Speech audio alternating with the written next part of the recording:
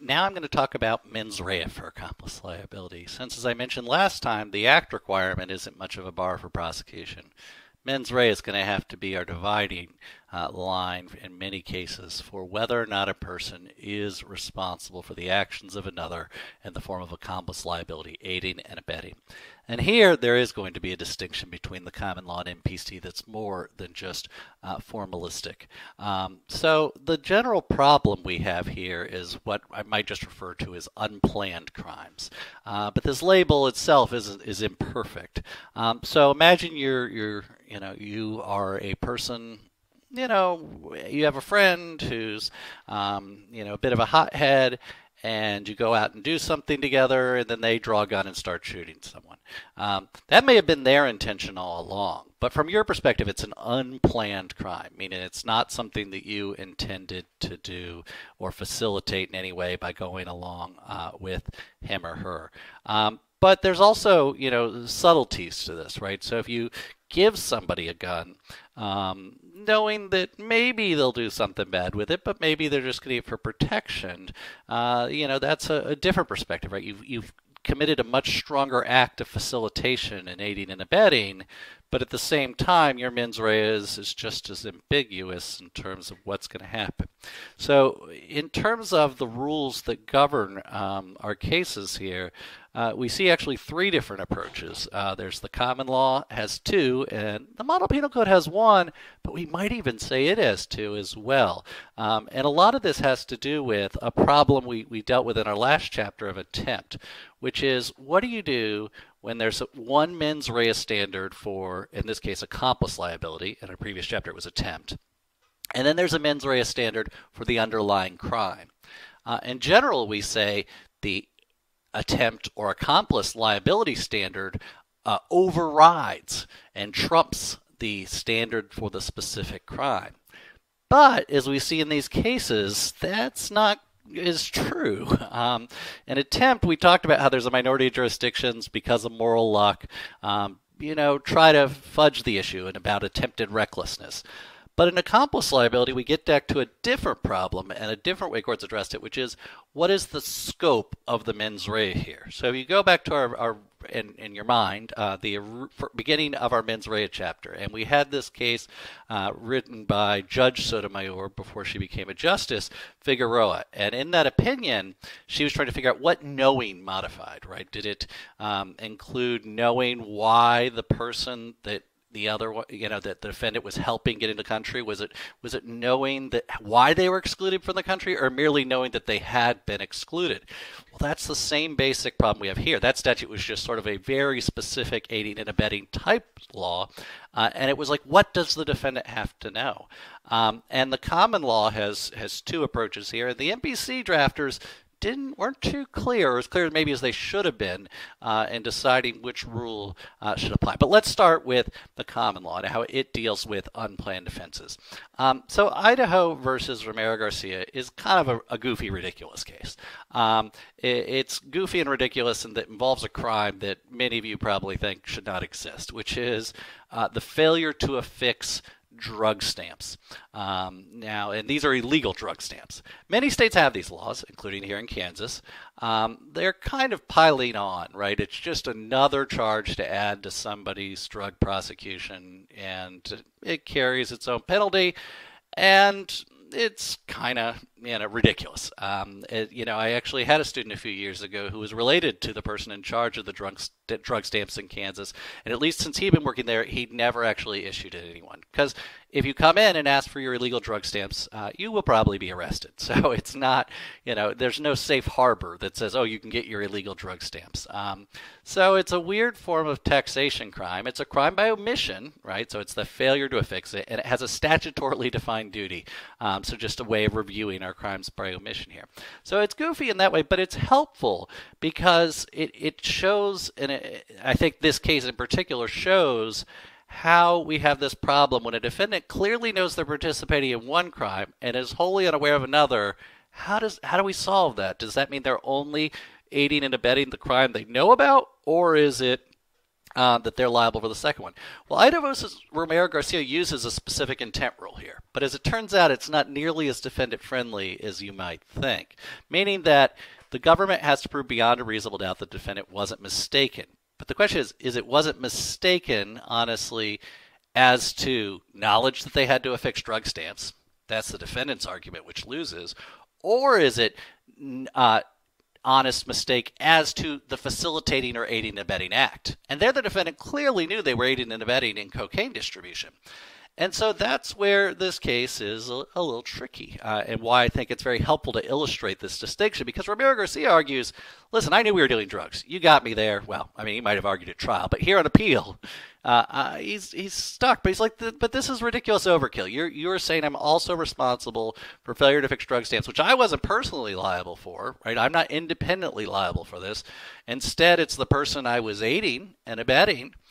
And I have no knowledge, no mens rea about the failure to fix drug stamps. Now, importantly, he can't argue I didn't know drug stamps were required. That would be a mistake of law.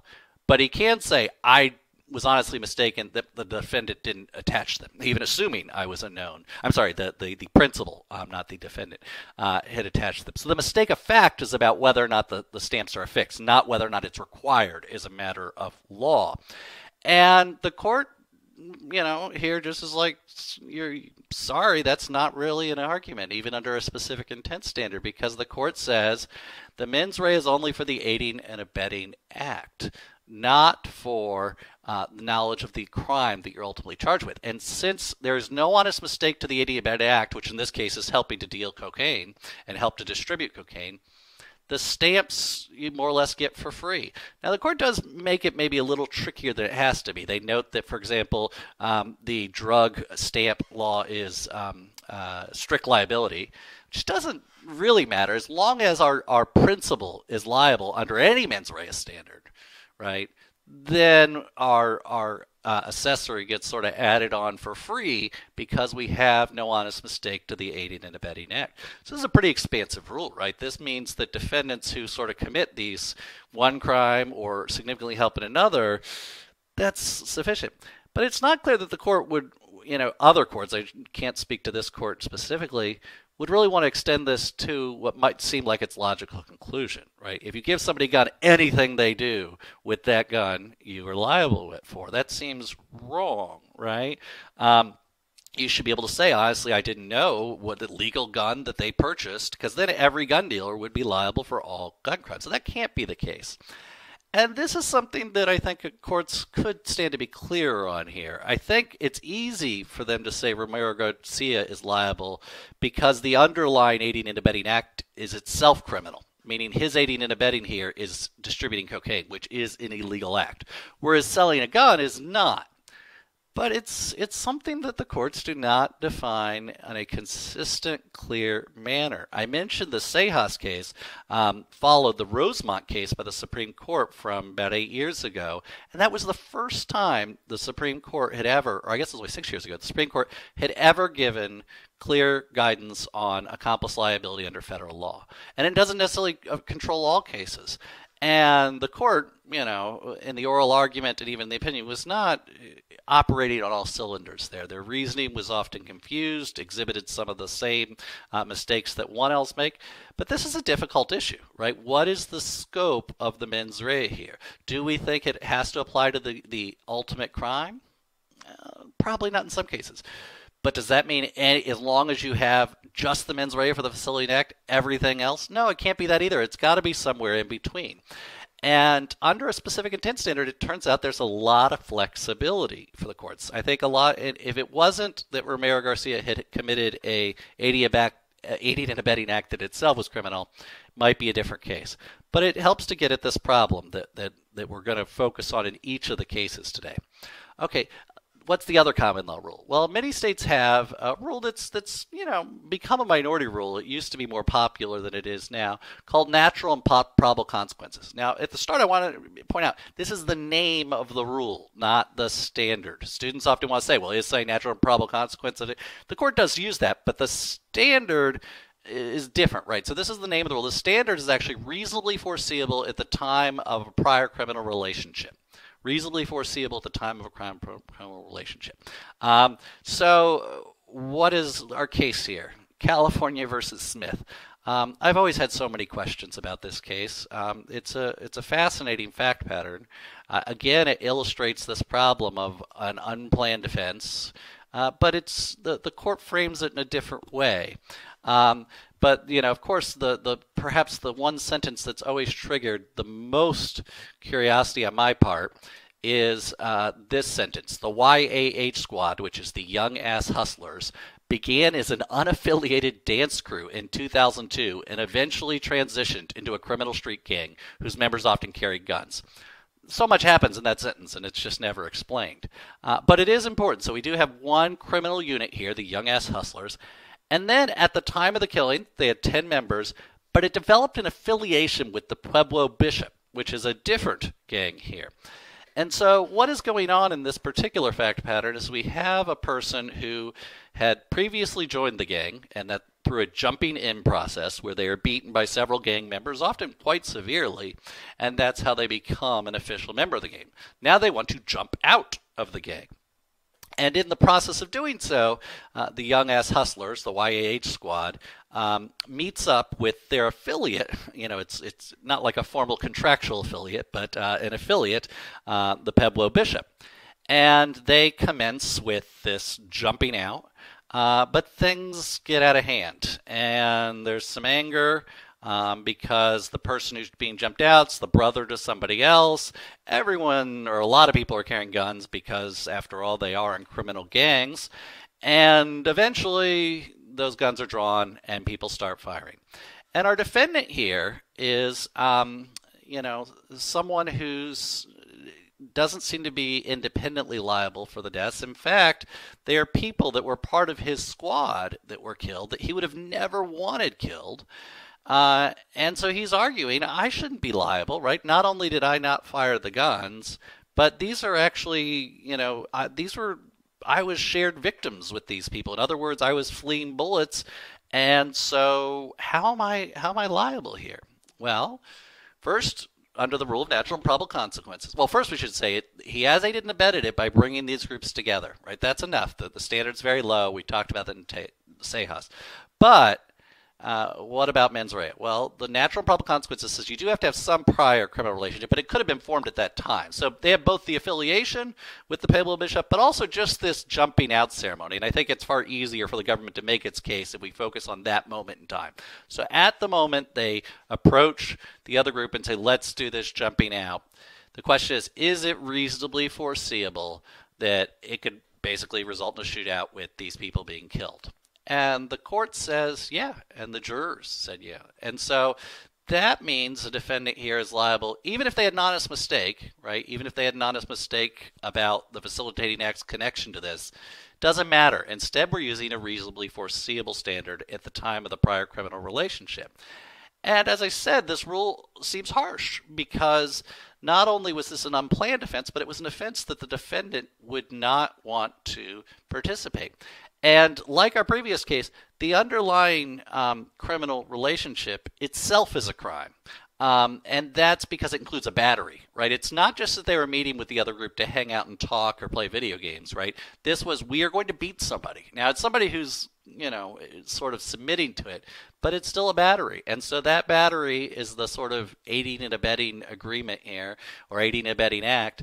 That's enough to then tack on the natural and probable consequences reasonably foreseeable, and so our defendant gets 2 homicide convictions on top of that, which is quite a difference in magnitude in sentence.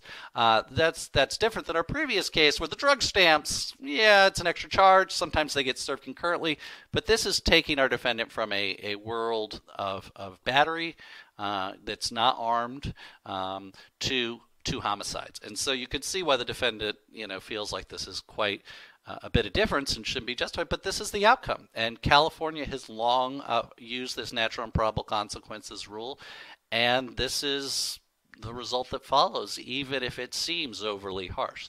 So we can talk in class about, whether or not this rule makes sense, how it should be applied. But this is a pretty straightforward application of it and embodies a modern approach.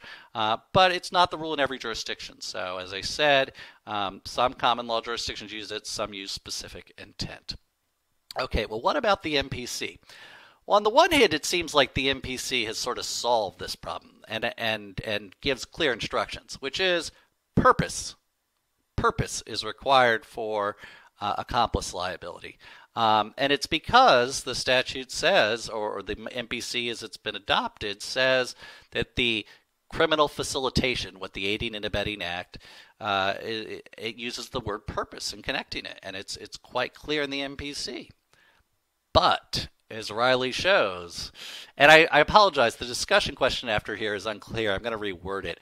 You might think it points in the other direction, but the discussion question is meant to ask what is a basic problem in this case, which is if the MPC requires purpose, how are they still upholding the conviction here? Because this seems like classic reckless conduct, right? So we have two people here, Riley and Portala, I'm not sure.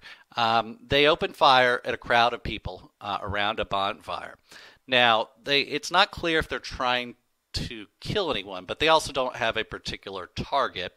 And so this sort of shooting into a crowd, driving in a crowd, these are sort of core reckless conduct, reckless homicide, reckless assault, depending upon the severity of the severity of the injury. But we have an evidentiary problem in this case, which is ballistics, although portrayed in every TV show as being some magic super science, does not indicate which bullets hit which people and who is ultimately independently liable and criminally culpable for the injuries here. And even one of the bullets they extracted is just it's so ruined and deformed, it just can't be matched. And this happens quite a bit. So the question is, well, does the government have to assign one person as the principal and one person as the accessory and then break it down for the jury? Well, you notice they don't really have to here. And in truth, they don't even need to use the words principal accessory. I mentioned at the outset, this is an MPC jurisdiction, but they still use the words. And so, the person who's independently liable, does the government have to prove who was independently liable beyond a reasonable doubt?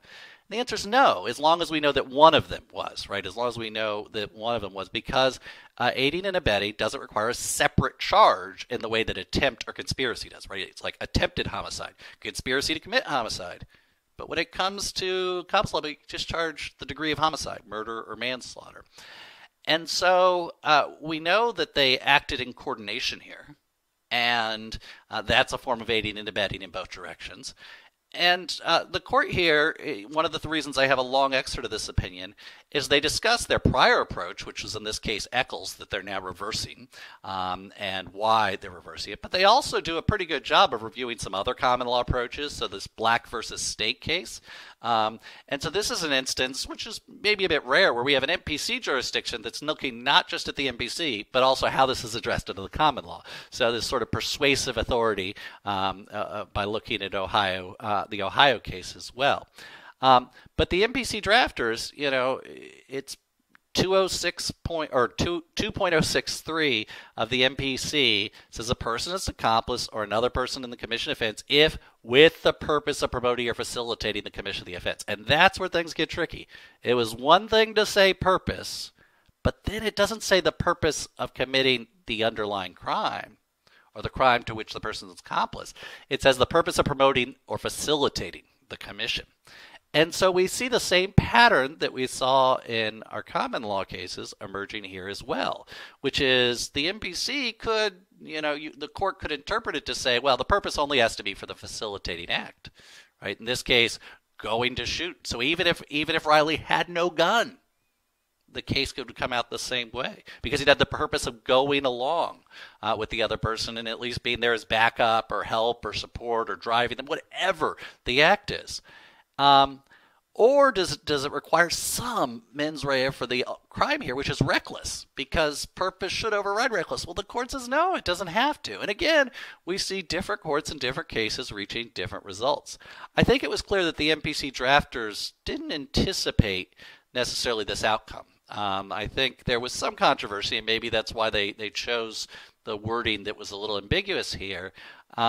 But I think a lot of them felt, no, the purpose, if we're going to make people liable for the actions of another, they should have the purpose of the acts that the other person is committing.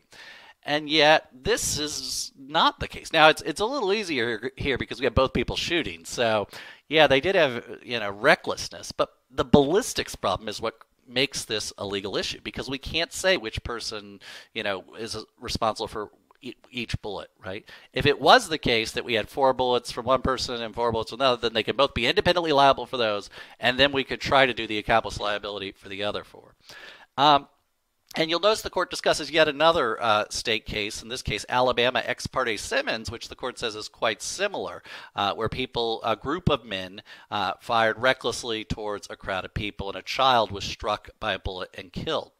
And, this is something that we often associate with, say, a drive-by shooting, right? In other words, you have a group of people. We don't necessarily know who the shooter is if no one testifies to it, or we don't have strong evidence to that effect. And yet, there's a desire for the court to hold everyone, or the prosecution to hold everyone responsible. And our rules about accomplice liability make that pretty easy and straightforward. The MPC at least raises the question here. And so when I said we had 3 approaches, we could say there's 4, right? The MPC might have the same dividing line, not using natural and probable consequences, but those jurisdictions that think purpose only has to be for the Facilitate Act, or those that think, well, the purpose of the Facilitate Act should at least include the possibility of the crime, meaning the conscious object of crime. And there's nothing precluding jury instruction either way. And so this is an area where both the common law and the MPC often fail to provide clear guidance to courts on how to instruct these cases, how they should turn out. Whoops, I forgot to put my Riley versus Alaska slide up. And this is, something where the prosecution has definitely been able to take advantage, right? The government has been able to push prosecutions in these cases. And we see even one more fact pattern here, right? So Pennsylvania versus Roebuck presents sort of a similar phenomenon where we see a defendant charged for what's being called in Pennsylvania third-degree murder, but it's just reckless, right? It's recklessness. And how do we assess recklessness when the purpose of the Facilitating Act? Roebuck and the others in the group lured their intended victim to the apartment complex and then ambushed and shot the victim. But the defendant's not the shooter, so is not independently liable. And here, the court says, for offenses where a principal actor, again, you see the common law language seeping into the MPC because it's just so standard, need not intend the result. It is also not necessary for the accomplice to do so. So the statute, the MPC is again applied in a very expansive way to include liability for accomplices, even for acts which they did not intend. The accomplice liability mens rea is very important because the act requirement threshold is so low, but there's a lot of wiggle room in the approaches used. And the common law in some ways has a sharper distinction with specific intent versus natural and probable consequences, whereas the MPC just leaves it out there to be figured out at trials and in appeals. So that's it for our accomplice liability chapter. Not too complicated, not necessarily great at getting super clear black letter law, but it's just another extension of our sort of act requirements mens rea pattern that we are repeating through each chapter from here on in. Next time we will look at conspiracy liability, which is far more difficult.